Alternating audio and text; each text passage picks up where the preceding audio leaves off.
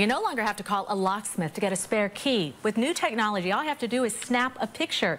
But that could also make it easy for a criminal to break into your home. CBS 2's Andrea Grymes explains. You may want to think twice about where you leave your keys.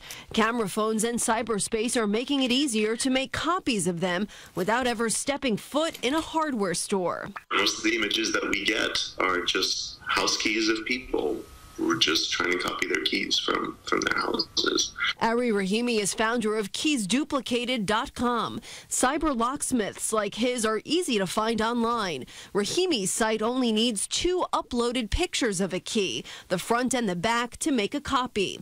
A computer program analyzes the images, takes measurements, then cuts a new key. We ask for both sides of the key in part to make sure that the person taking the picture has enough physical access to the key to turn it over. The process is so simple, all you need are the pictures. The company confirms by email, makes the key, then mails it, no questions asked. However, keysduplicated.com says its site does require a credit card number and billing address.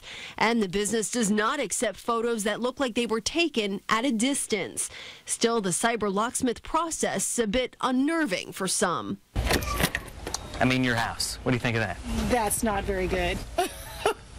That's pretty distressing, actually. A good idea? Don't leave your keys out for people to find. Andrea Grymes, CBS 2 News.